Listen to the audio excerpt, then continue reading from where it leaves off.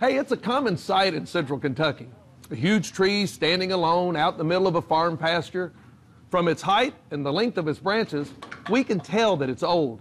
But here's something amazing. That tree and others like it may have seen the very first settlers arrive in Kentucky. The bluegrass has one of the largest populations of pre-settlement trees in the country. So identifying, protecting, and preserving these ancient trees is the mission of Venerable Trees. This is probably the largest population of ancient trees of any inhabited place in North America. When the first settlers arrived in the bluegrass in 1790, they found an astonishing landscape that completely captivated people. The early descriptions of the first visitors here made this sound like the land of milk and honey, and it's because of a specific reason. They found open-grown pastures and open woodlands of large old trees, and they were able to move into this land and farm without having to spend decades clearing the land. And the result of this, in many farms throughout the bluegrass, these trees still exist. So we have very large numbers, probably 100,000 or more, of ancient trees that predate the settlement of Kentucky. We're the only 18th century city on this side of the mountains that's not on a river, because back in those days you got around by flatboats and pirogues and things. But the farmers here were so taken with the land and so able to farm immediately without this immense labor of clearing forests that they settled here, and that's why Lexington is here. One of the things that's really remarkable is where you have a large mansion like the Loudon House here, up on the top of a hill. These were, of course, very large farms in the mid-1800s, and the mansions were built in the best groves of trees. And the reason for that was for the shade and the breeze, but also to give the look of an instant formal English-style garden. And so in all cases, we've assessed a large number of big old mansions or places where there were old mansions in Lexington, and in all cases the trees are much older than the houses. The woodland pastures were almost certainly created by the activities of the American bison. Bison are really interesting animals. They feed in large herds. We probably had among the largest populations of bison here in the bluegrass of anywhere in the east. They are grazers. They only eat grass and cane. They don't eat trees. They will feed very intensely in an area, and then they'll leave to go in search of better forage or in search of water or in search of salt, which they always needed. And so they may be gone for several decades at a time.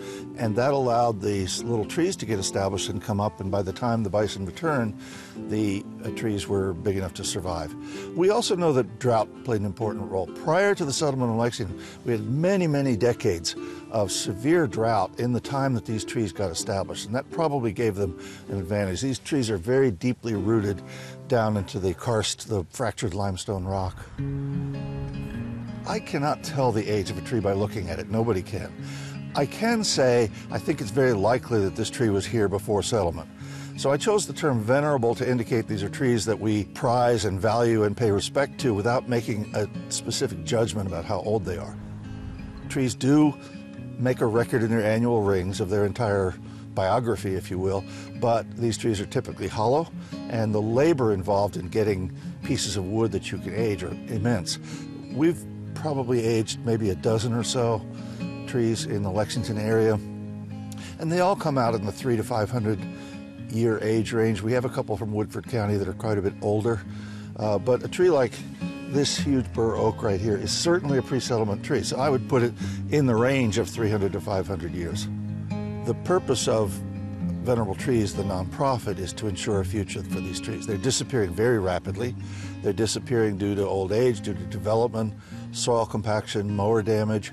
Our goal is to work with landowners to ensure a future for these trees, for these ancient trees, so that a tree like these will live as long as it possibly can, live out its natural life.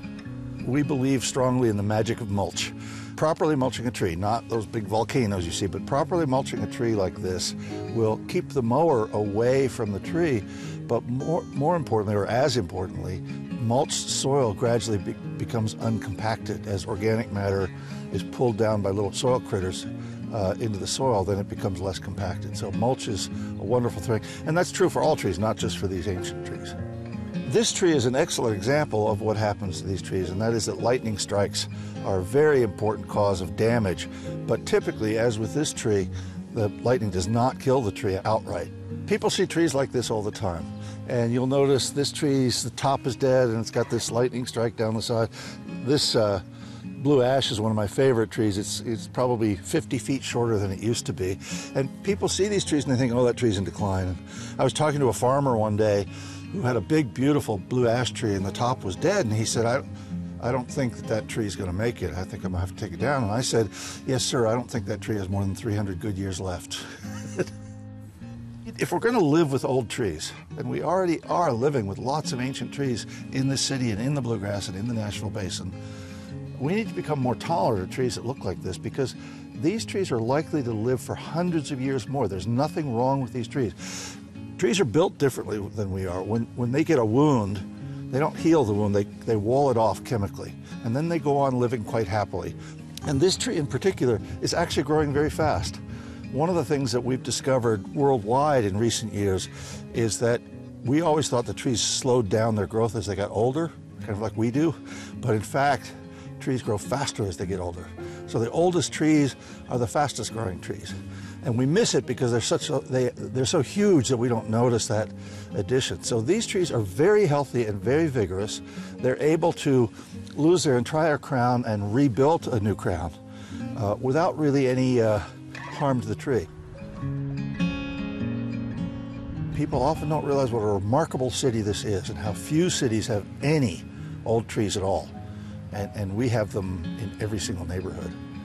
If you find one of these trees, look around the neighborhood, because very often I've observed that these trees that are left behind in the city are actually in clusters. So look around.